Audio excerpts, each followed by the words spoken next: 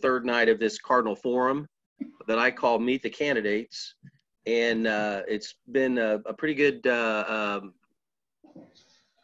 guess, many people have been to join into this. Tonight we have 1, 2, 3, 4, 5, 6, 7, 8, 9, 10, 11, 12, 13, 14 people.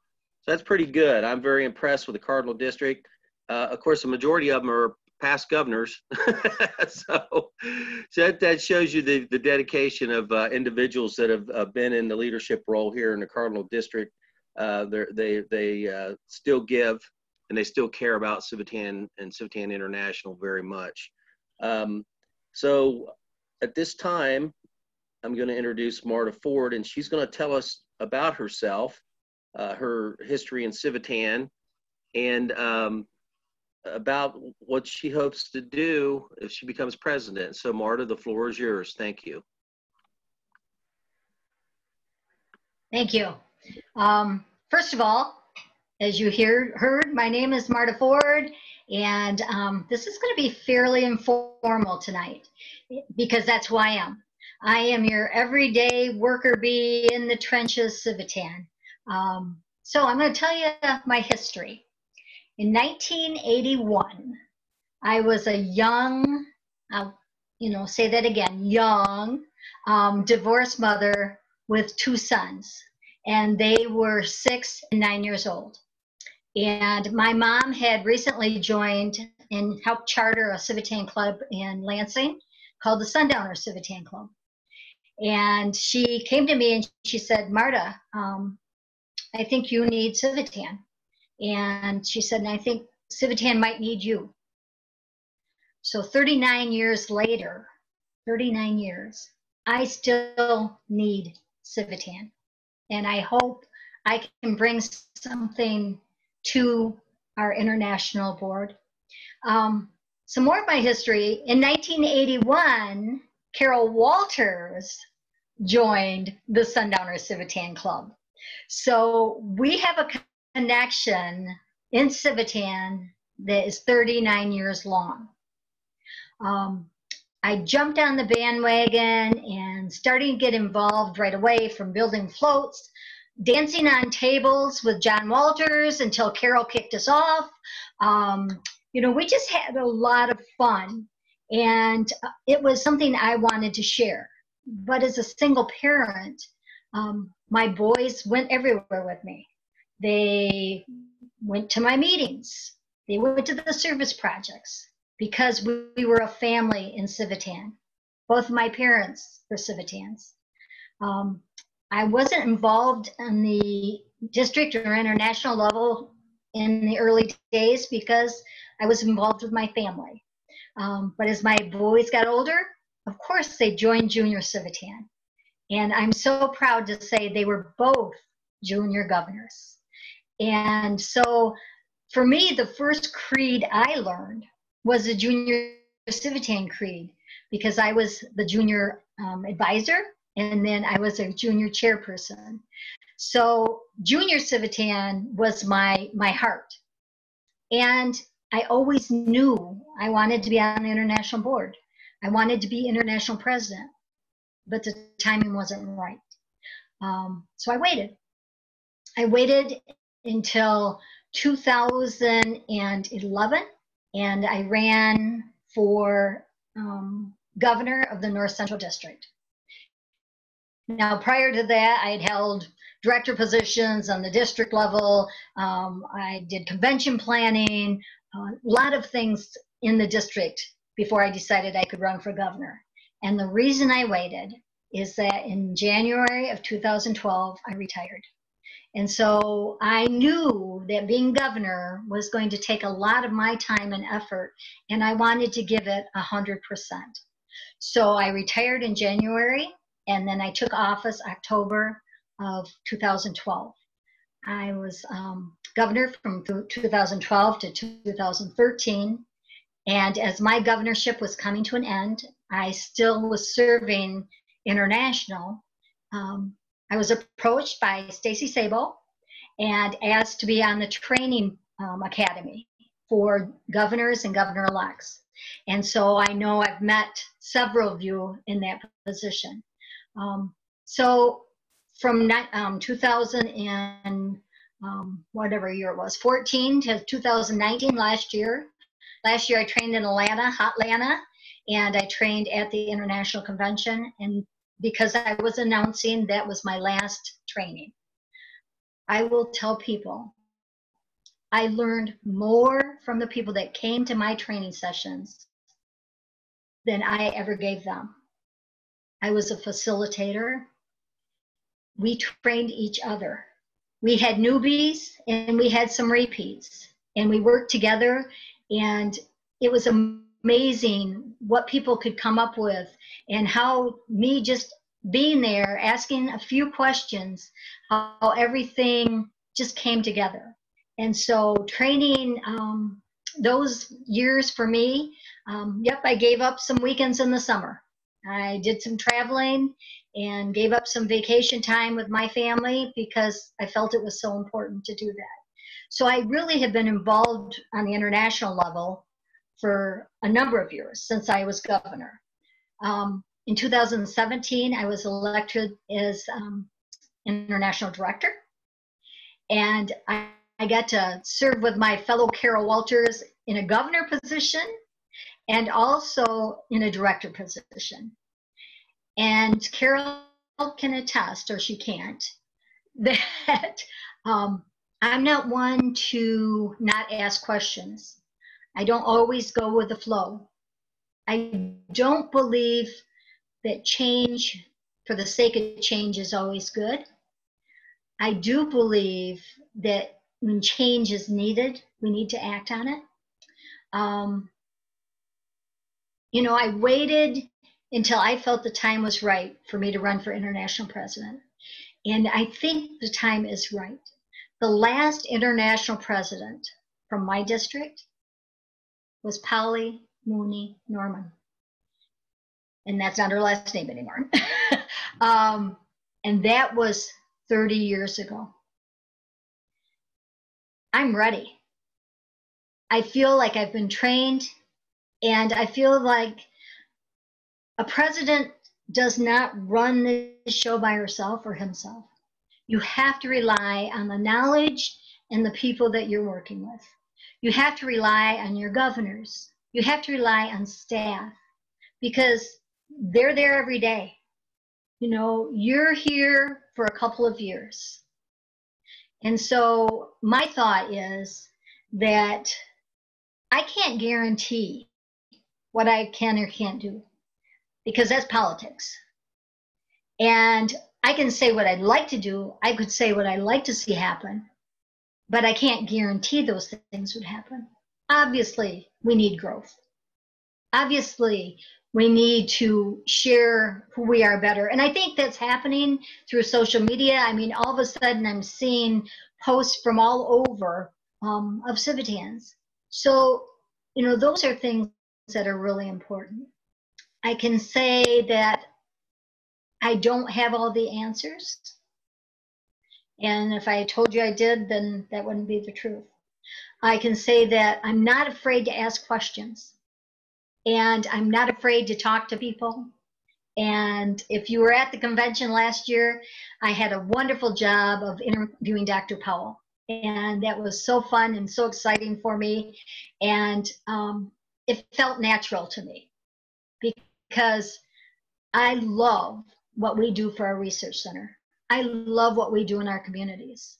I love Civitan, just as you do, or you wouldn't be here today. You know, your third or fourth, fifth day in as many days of the week so far. I think since Saturday, you've probably been meeting almost every day. So your passion is what leads me, or the passion of Civitan is what leads me to want this job. And I think I'm ready.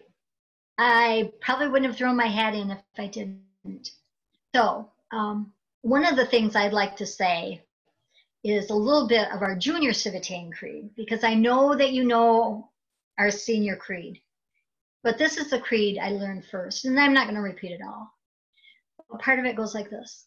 I seek to meet the needs of our world, to be progressive in a world of change, with compassion passion and understanding for the values and the traditions of the past. I value our traditions. Trust me, I knew this convention needed to be canceled, but I am sad that we aren't going to be there to share some hugs and share some stories. And, but it is what it is. The importance is that we're safe, that we're staying home and staying safe so that we can go out another day and do the work of Civitan. And people are doing work and volunteering in other ways. And that's what we do. We help our community in any way we can. So that's all I got. I'd be happy to answer some questions if you have some. Okay, well, let me look around here and see if anybody has any questions. Tony, I know you got missed the first couple nights. Did you want to ask her any questions tonight? Go ahead and unmute yourself. Hold on. There you go. You're good.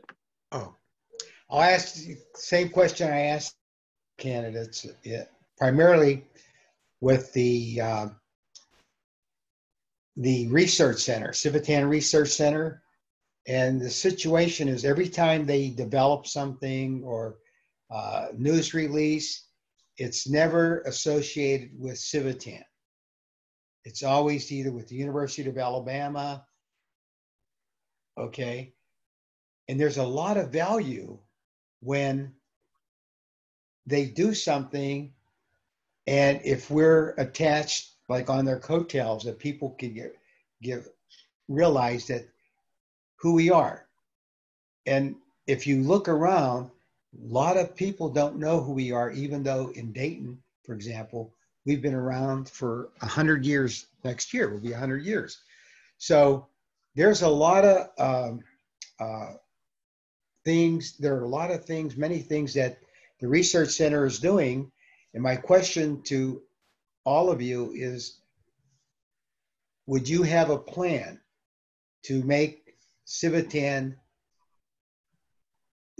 marketing our name and what we do along with the Research Center? Have you thought about that? I think it's, well, you know, we've been around for over 100 years, and yes, people say, what's Civitan? What's Civitan? I think Dr. Powell would be, you know, this is just a couple of years that he's been working with us, and he truly appreciates what we do for them. I know Scarlett's talked to him about our commitment monetarily and where we're at. I would like to see something like that happen. I would like to say, yes, they will use our name more because we give them money.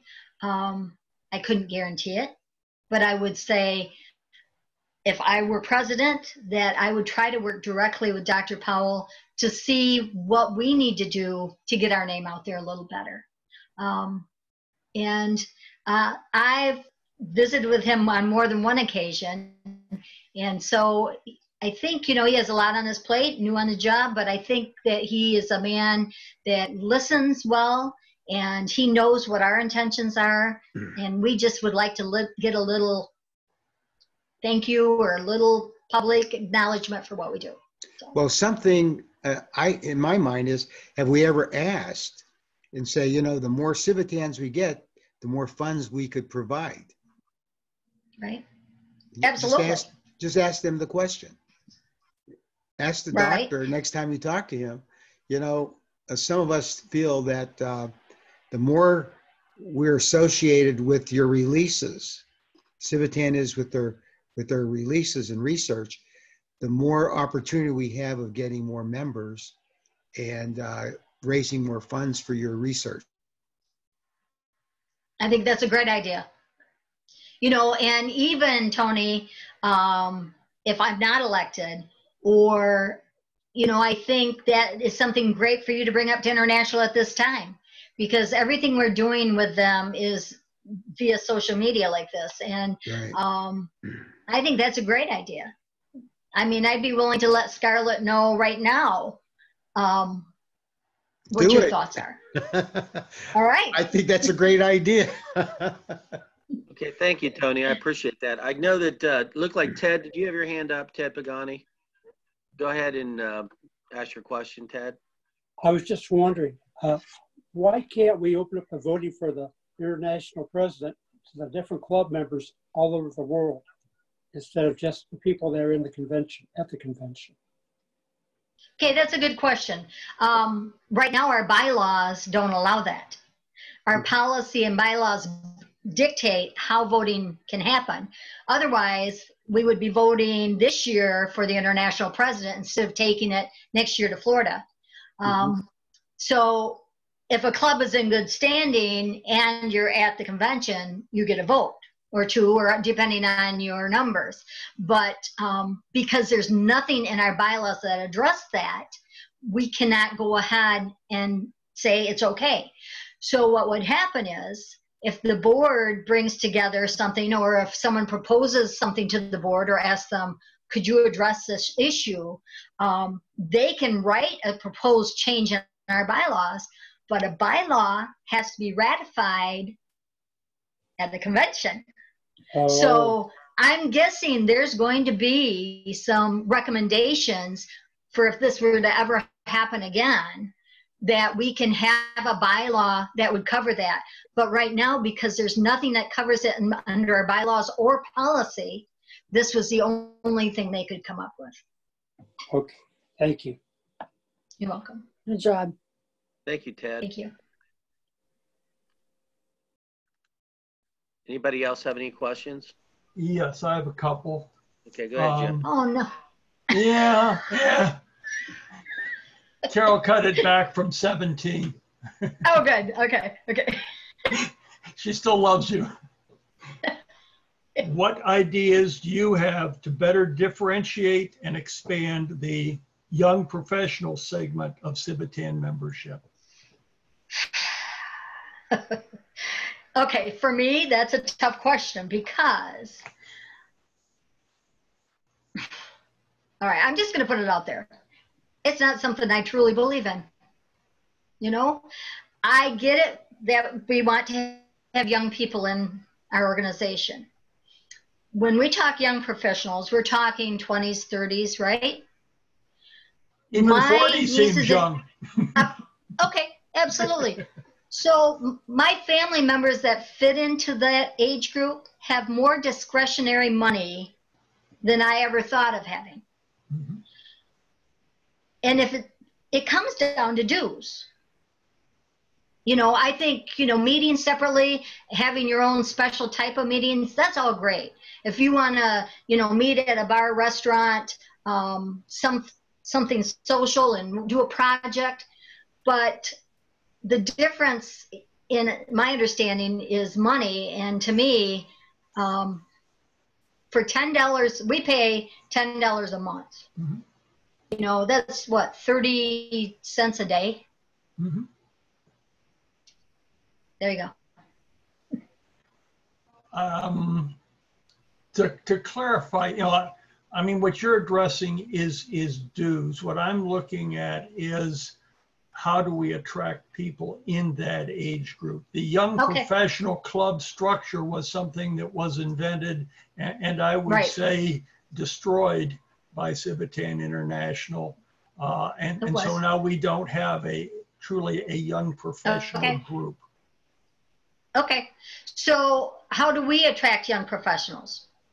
I'm fortunate enough to say that I have some of my prior junior Civitans as members of my club. Mm-hmm. And they came to us because they liked the project we were doing. Mm-hmm.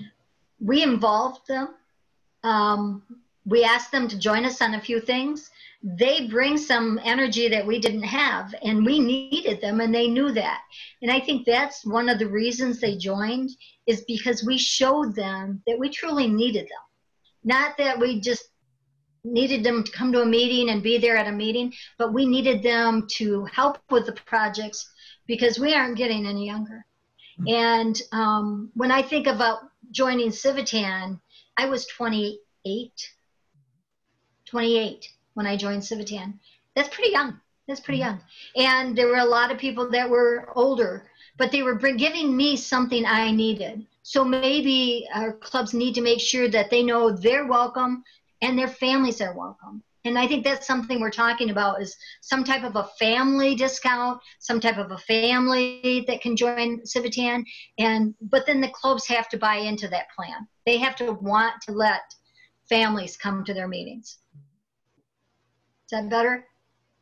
I mean, you know, you can take the question number of different ways. I Sure. preferred the second one to the first, more positive. There you go. Now I have a second question. Yep. Do you have any thoughts on how to identify and establish a Civitan International fundraiser to replace the Claxton fruitcake and the declining candy box sales? Not that you have to have the product or service, but do you have an idea on how to identify and establish? Well, I've seen Civitan International offer some things out there, but they're unique to that area. Mm-hmm. You know, if there is like a restaurant or a chain or something, it may be unique to that part of the country. I personally, I think, instead of, you know, we're still getting some rebate from fruitcake. Mm-hmm. It's dropped drastically, but we're still getting some. I'm just not sure what product that we could offer.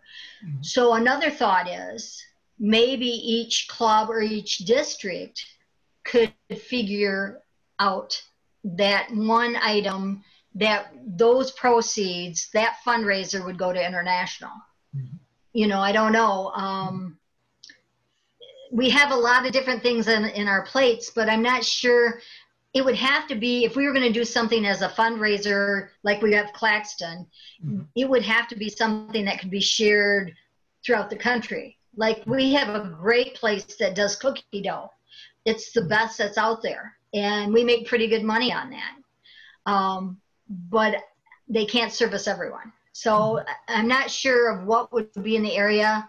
But like I said, that's something I would ask my constituents. I'd say, what ideas do you have, Tony? You know, share some things with me, because I'm not going to know all the answers. Mm-hmm. And that's when you go to your people and say, give me some ideas. Mm-hmm. Well, nobody else has given me the golden answer, but I've told others that I can remember selling fruitcake back in Lansing on the street corners in the 1980s. Absolutely. And they told me then that the only people that bought fruitcake were the old people. Well, anyone that was old then probably isn't buying a lot of fruitcake now. And we're still selling. We're still selling. My mom eats enough for everybody, so it's okay. Go ahead, Tony. You had something else to add? You're off, Tony. Tony can't seem Has anybody ever gone back to Claxton and asked them if they would like to re-involve Civitan again? Maybe what they've done is not working for them. We have approached them. They don't need us. We put their name out there. We put Claxton, you know, in the marketplace. Civitan made Claxton, basically. And now they don't need us. Now they wholesale to any store they want to. They don't, you know, it was a gentleman's agreement that Civitan was going to get a lot of proceeds from Claxton. And gentleman that made that agreement is no longer holding the reins of the organization. They really don't need us. You know, they worked with me in the zone manager just retired from the Dayton area, but for the last 3 or 4 years, we've shipped over 6,000 pounds each year to 2 different locations, and then they distribute it to their stores. And Don't there's get me wrong, Tony. Yeah, they still support individual districts and clubs, but they don't need international because they're going. Everything's direct. You know, all the contracts that international was doing before, all of those, they didn't allow them to go on with that, whether it be Publix or whatever the case was. Now they're still working with individual clubs, individual districts for fruitcake, but they don't need international, nor do they intend to change that. I know that we've approached them on more than one occasion.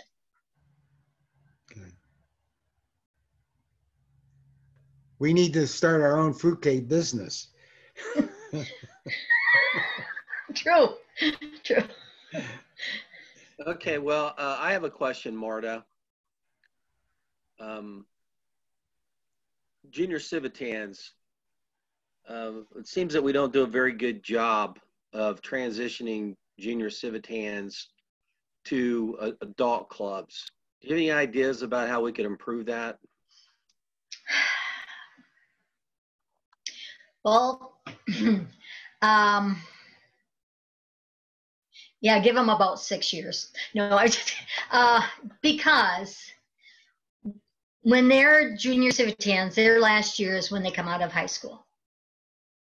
And then they're all dispersing, going different directions, going to college, going to the military, going into work. And we did have two 19-year-olds that joined our club because we were offering them something they wanted.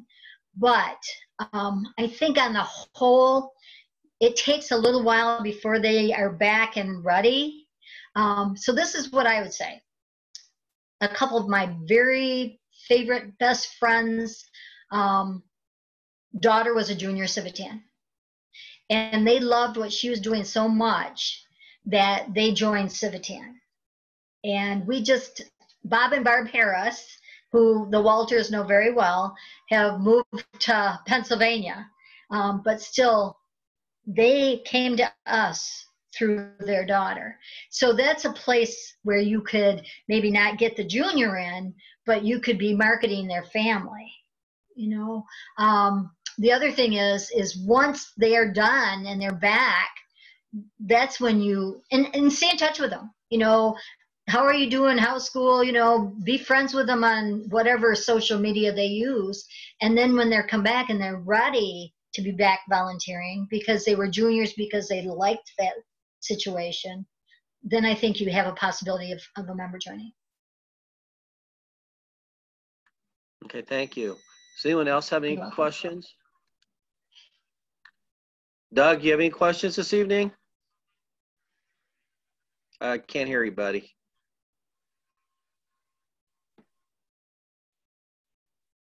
John, could you turn his mic on? You talk about only old folks loving fruitcake. My 5-year-old grandson loves them. In fact, we usually save about 5 cakes for him and give it to him at Christmas time. I've never seen a kid so enthusiastic about them.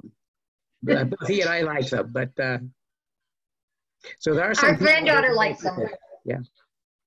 My granddaughter likes it because her grandma Great, and she just calls her Great, loves fruitcake. So Grandma Great shares her fruitcake with her great granddaughters, and they like it.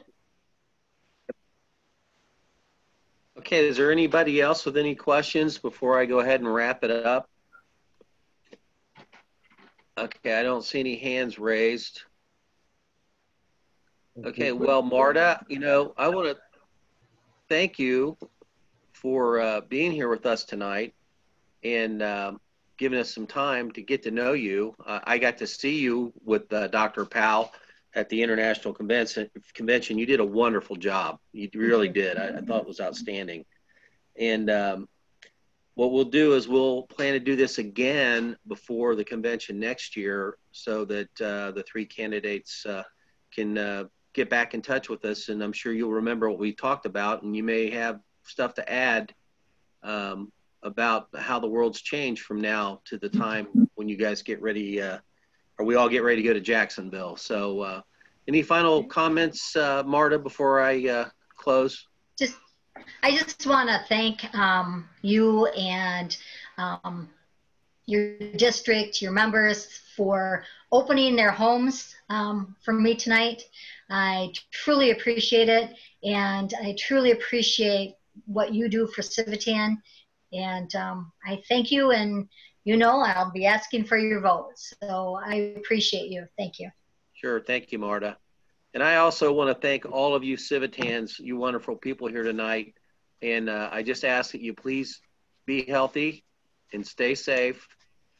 Don't be running in neighborhoods, Al Harmon. And you Scout. It's what I do. So again, I just want to say good night and thank you. See you soon. Bye-bye. Bye. Bye, everybody. Bye-bye. Hey, Marta, is there a way that we could get the senior clubs who sponsor juniors to extend an invitation to those juniors to join on a student basis or whatever while the kids are away, so that they still retain a connection to Civitan? That might bring them back then in 6 years, even if it's just junior dues, which are scaled back anyway. Right. Send them birthday cards, send them whatever. I think your thing about keep in touch with them, maybe that might bridge that gap. We can't trust that the juniors are going to go join a campus club because there aren't enough. And the juniors go all kinds of different directions. Right, right. But I wish we could get the senior clubs that sponsor juniors to hang on to the juniors for a year or two that way. The kids might become interested enough, and they will presume, if they're in college, they will presumably come home for the summers where your club is. They could come to some of your club projects. And Carol, I would say that, you know, keep them in mind for those projects, you know, not, I'm not saying that maybe you should pay their dues and put them on your roster, because then you're going to be adding and subtracting, you know, but I would say that definitely keep them in mind, because when they're home, they're going to be wanting to see their friends and things too. But, you know, if they volunteer, that's what it's all about. So, and that might keep their interest peaked for another couple of years until they get to that point where they're able to join, or they can find a new Civitan club where they move. Right, exactly. Bye, everybody. Thank you. Bye. Bye-bye. Bye. Thank you, John. You too,